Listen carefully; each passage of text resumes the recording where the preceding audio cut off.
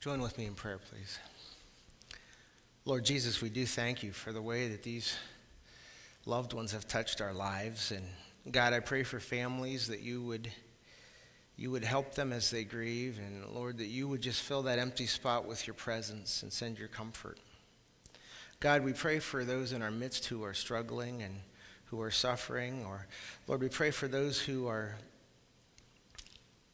facing physical struggles, Lord, for those who are undergoing treatments.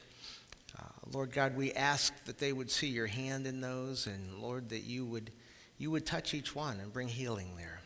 Lord, for those who have decisions on their minds, God, would you just lead them and direct them and give them your peace? Lord, remind us all of your great love for us, and Lord, the fact that you do have a plan for our lives. And Lord, I ask that you would lead us into that. Lord, we ask that as a church that you would let us be your hands and your feet. Lord, let the presence of Jesus be here, Lord. We invite you in not only to our service but into our lives today.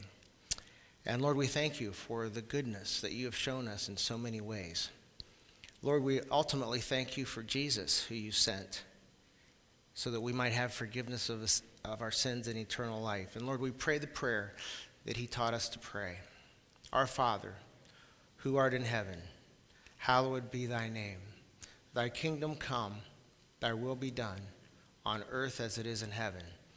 Give us this day our daily bread, and forgive us our debts as we forgive our debtors.